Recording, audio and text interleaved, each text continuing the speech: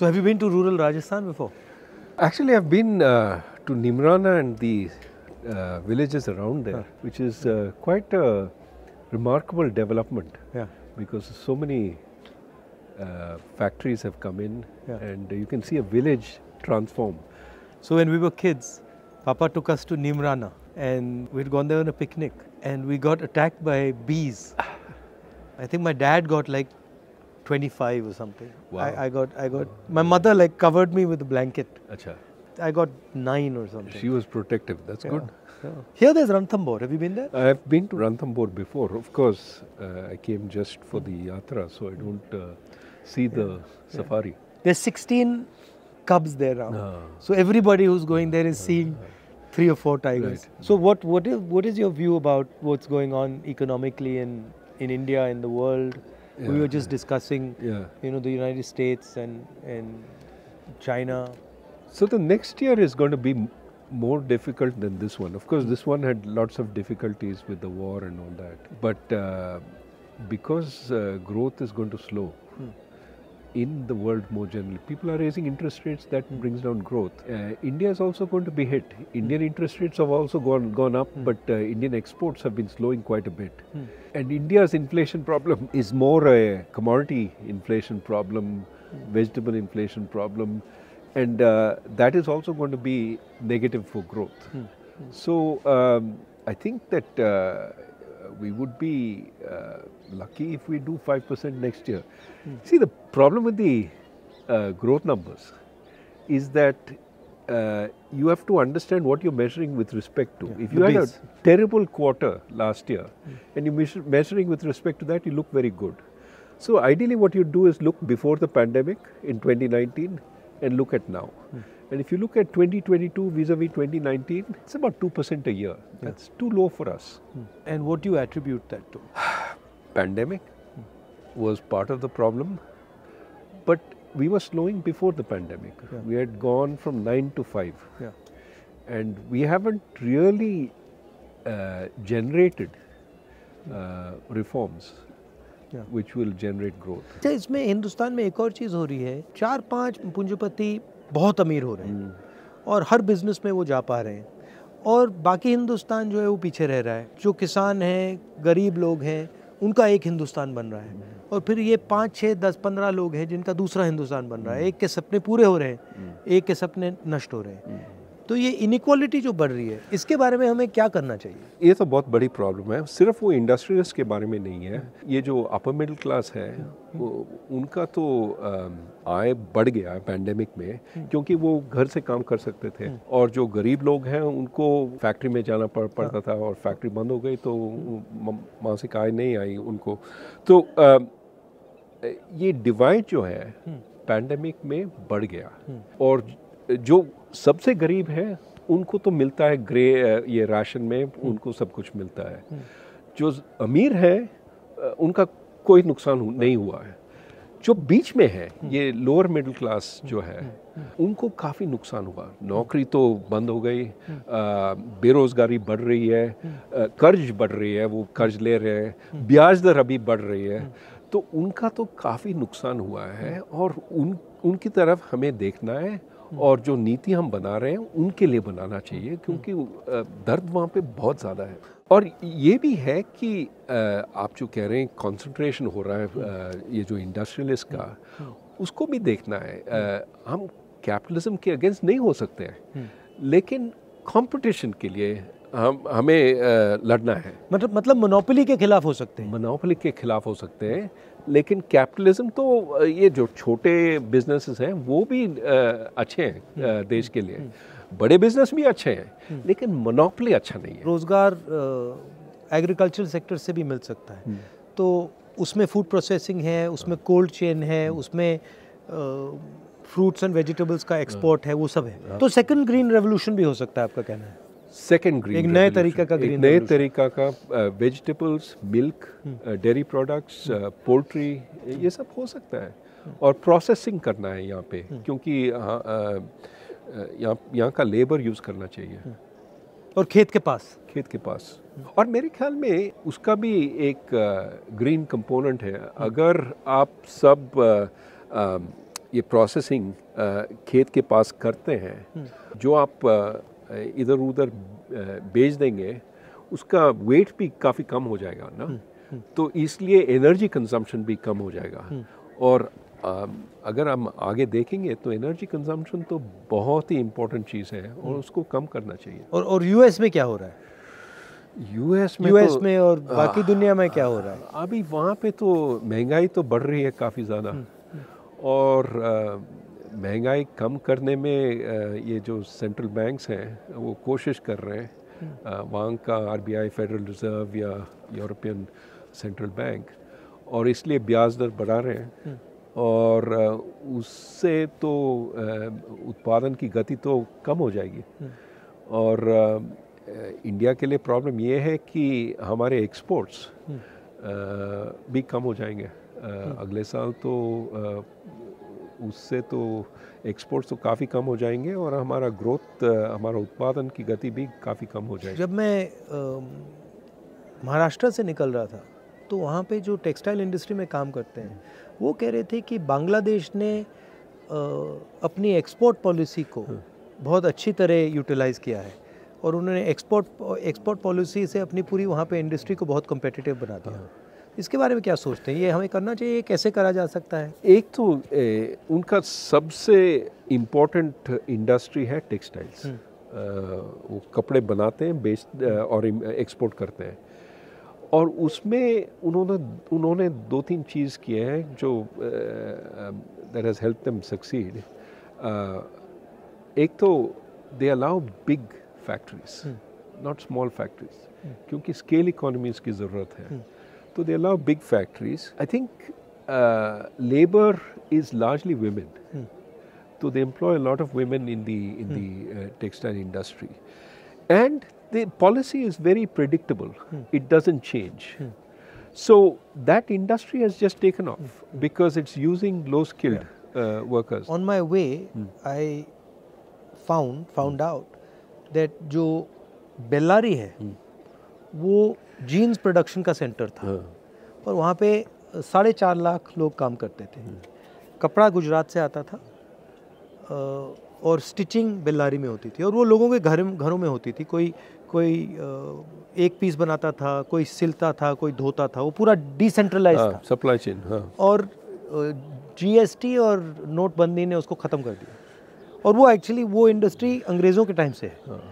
4.5 लाख लोग काम करते थे, आज वहाँ 50,000 लोग काम करते हैं, और वो सब मतलब ख़त्म हो गया। तो अपॉर्चुनिटी तो काफ़ी है, बट उसको फाइनेंस की ज़रूरत होती है, उसको सपोर्ट की ज़रूरत होती है। बहुत सारे क्लस्टर्स हैं हिंदुस्तान में जो अलग अलग चीज़ बनाते हैं, हर डिस्ट्रिक्ट में कोई ना कोई स्पेशलिटी होती है, तो उस पे फोकस करके, उनको मदद करके, उनको सपोर्ट देकर भी वहाँ पे इंडस्ट्री बनाई जा सकती है, बन सकती है। वो टेक्नोलॉजिकल सपोर्ट चाहिए, फाइनेंस, क्रेडिट लोन्स देना चाहिए उनको, और ये जो आप कह रहे हैं सर्टेनिटी अबाउट पॉलिसी कि ऊपर नीचे नहीं जाएगा ये जो पॉलिसी, एक दिन आप एक्सपोर्ट नहीं कर सकते हैं, एक दिन हाँ एक्सपोर्ट ज़रूर कीजिए, नहीं, स्टेबिलिटी। तो मुझे एक बात समझाइए, आप RBI में थे,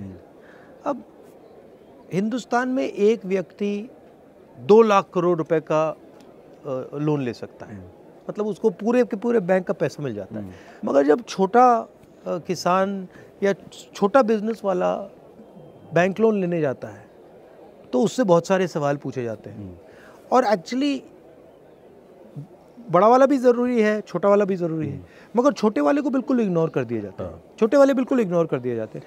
तो ये होता क्यों है और इसको बदला कैसे जाए? अभी बदल सकते हैं, और ये जो आप पहले कह रहे थे इंफॉर्मेशन, ये जो छोटे जो बिजनेसेस हैं उनका तो एक वो तो बेचते हैं और एक रेवेन्यू स्ट्रीम है, उनका सेल्स है। अगर वो सेल्स अगर बैंक को मालूम पड़ता है कि ये जो सेल्स काफ़ी स्टेबल हैं, काफ़ी बढ़ रहे हैं, तो वो ऋण दे सकते हैं, they can land, but we need that information to be collected and to made available. वो हो रहा है.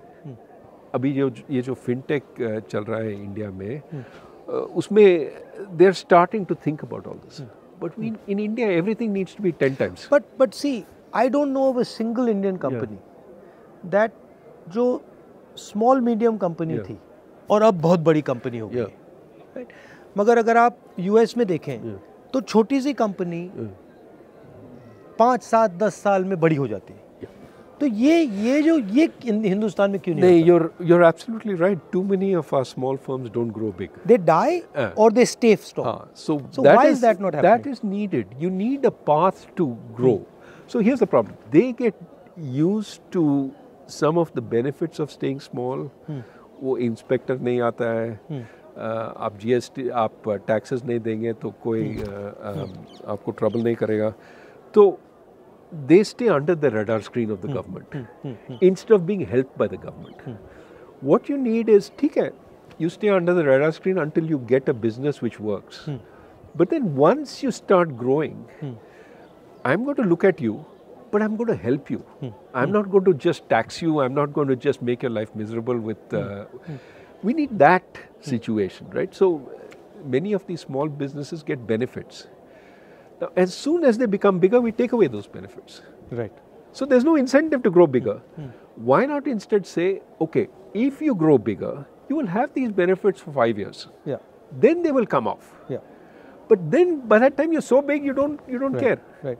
So can we do things like that? So you're saying that to make a transition from a small business to a big business in India, there's a huge cost that has to be sort of managed. Absolutely.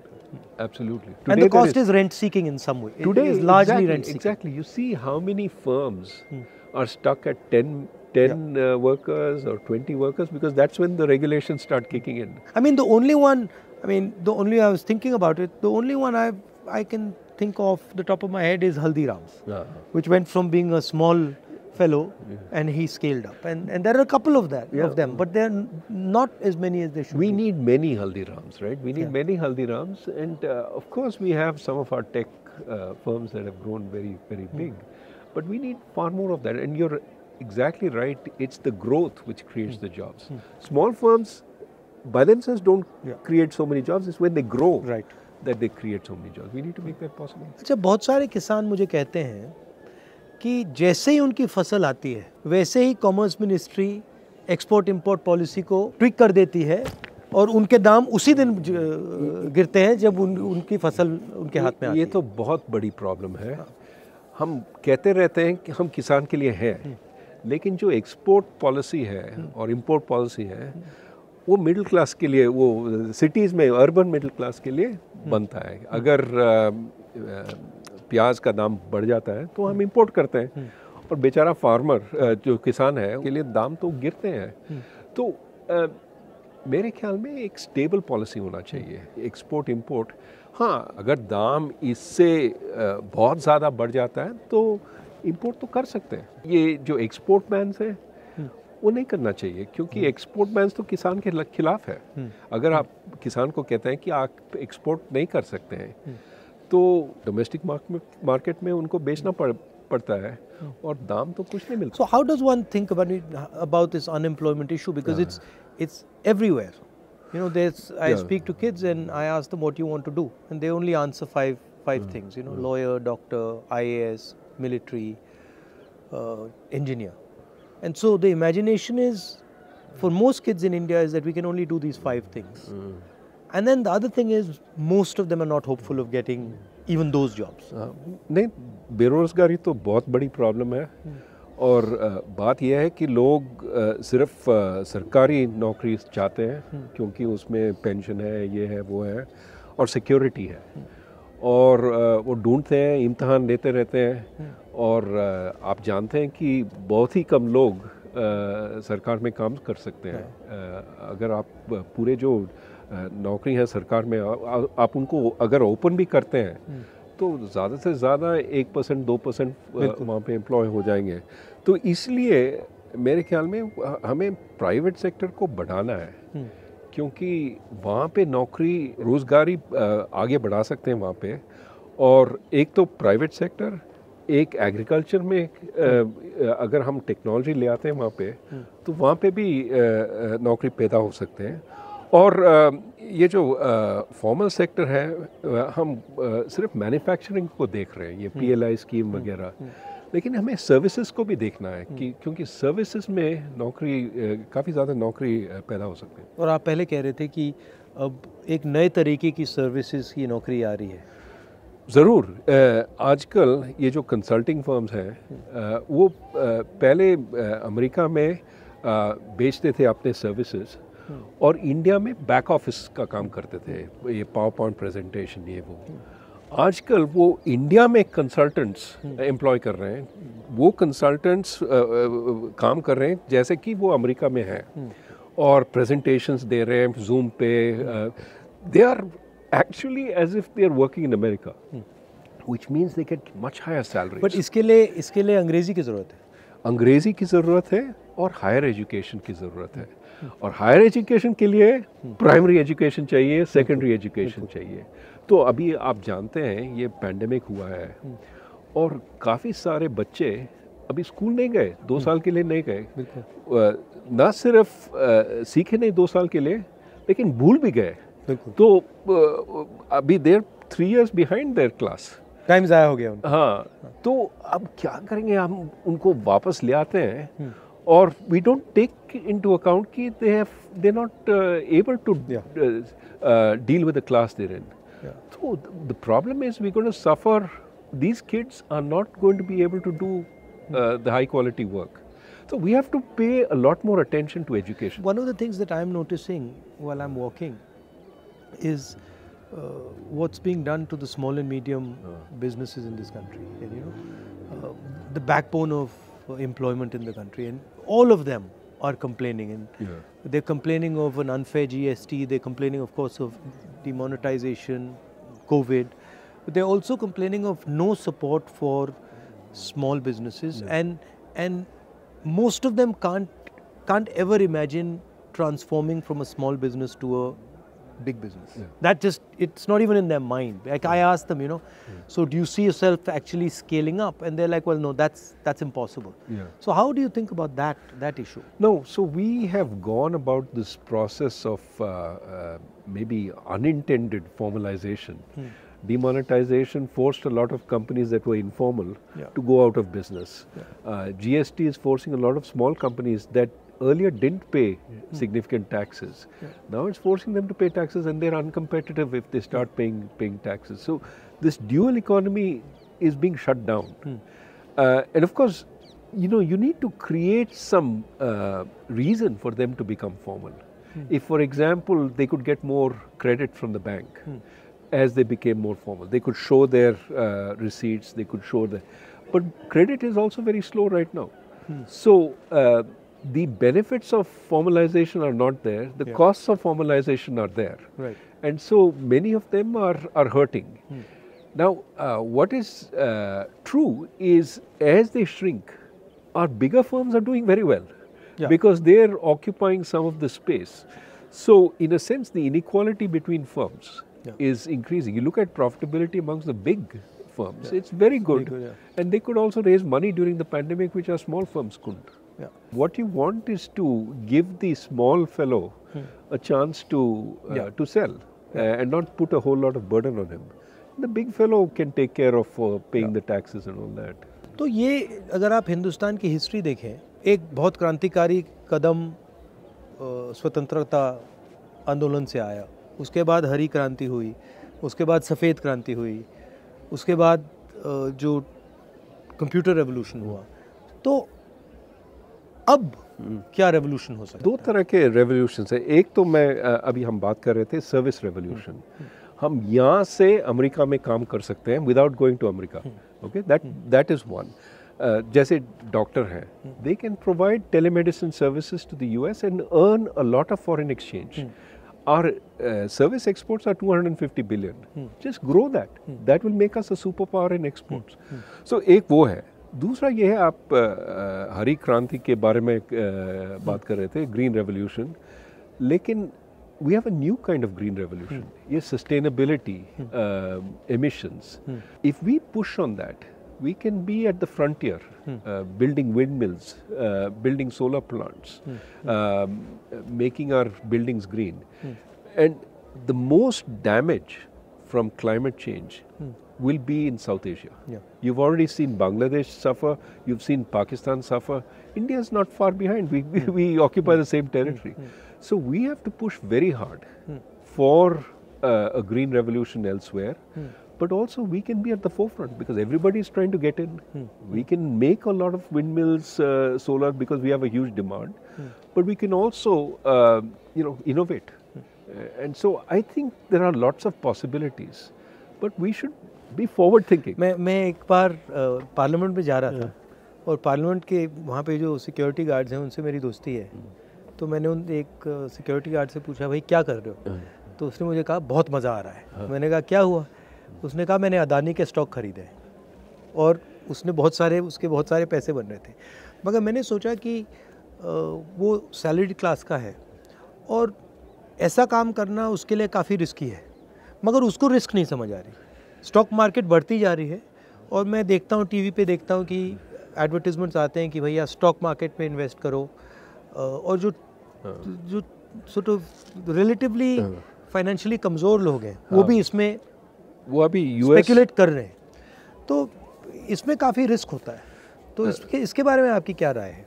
जो retail investor है, बिल्कुल नया है और मतलब थोड़ा सा पैसा है उसके पास, वो पूरा का पूरा इसमें डाल रहा है. ज़रूर, वो समझते नहीं है. वो देख रहे हैं कि इसका रिटर्न बहुत ही अच्छा है तो इसमें हम पैसा डालेंगे.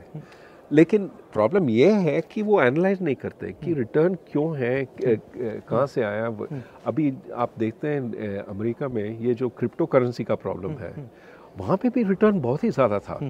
बिटकॉइन 2-3 पैसे के लिए बिकता था, $67,000 तक पहुँच गया. अरबपति बन गए बहुत सारे. हाँ, तो और अभी गरीब फिर से हो गए ना, क्योंकि उसके बाद गिरा है. और ज़्यादातर गरीब लोग वो तब खरीदते हैं जब $67,000 पे है, मतलब हाइट पे, और फिर वो देखते हैं कि बस गिरता रहता है. क्योंकि ये जो अमीर लोग हैं वो तब बेचते हैं और जिनके पास इंफॉर्मेशन नहीं है, जिनके पास वो फाइनेंशियल सोफिस्टिकेशन नहीं है, वो तब खरीदते हैं. मगर ये जो प्रॉब्लम है, इंफॉर्मेशन का प्रॉब्लम, ये हमने स्टॉक मार्केट की बात की, मगर ये इन्फॉर्मेशन का प्रॉब्लम मुझे लगता है, मतलब सड़कों पे चल के मैं सुन रहा हूँ, ये इन्फॉर्मेशन प्रॉब्लम बहुत गहरी है, ख़ास तौर से गरीब लोगों में, किसानों में, गरीब लोगों में. ज़रूर उनको इन्फॉर्मेशन मिलती नहीं है, दी नहीं जाती है. इसलिए हम कहते हैं कि कंज्यूमर प्रोटेक्शन होना चाहिए, कि उनको बताना चाहिए ये तुम्हारे हक हैं, these are your rights, and जो बेचते हैं they cannot violate these rights. Are you enjoying this? It's nice. You like it? How can you not enjoy this view? But also, it's I think you're doing this सांप्रदायिक एकता और शांति के लिए आप पदयात्रा पे जा रहे हैं. I think that is something the country needs, regardless of what political party you're in. It has to be, Bharat को जोड़ना है. बिल्कुल. और शांति से, भाईचारे से फ़ायदा होता है. और अगर आप सोचेंगे, कोई कह रहा था कि आपने एक भाषण में ये कहा था कि which house can stand when the brothers are fighting? Yeah, it can't. They have to be. You have to have internal harmony to have external security. ये काफ़ी लोग कह रहे हैं, हाँ, we can fight internally, we will suppress this minority, suppress that, and we will be strong outside. नहीं हो सकता है.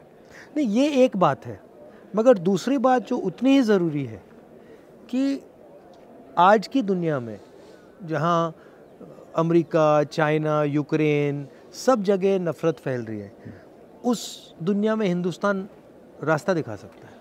ज़रूर. और हिंदुस्तान बहुत बड़ा रोल प्ले कर सकता है. ज़रूर. और ये हमारी हिस्ट्री है, हमारा ये कल्चर है और ये हमारी स्ट्रेंथ है.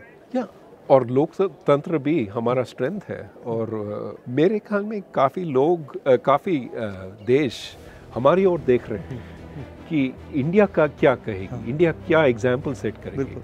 और इसलिए हमें सोचना चाहिए कि हम क्या कर रहे हैं और किस दिशा में जा रहे हैं।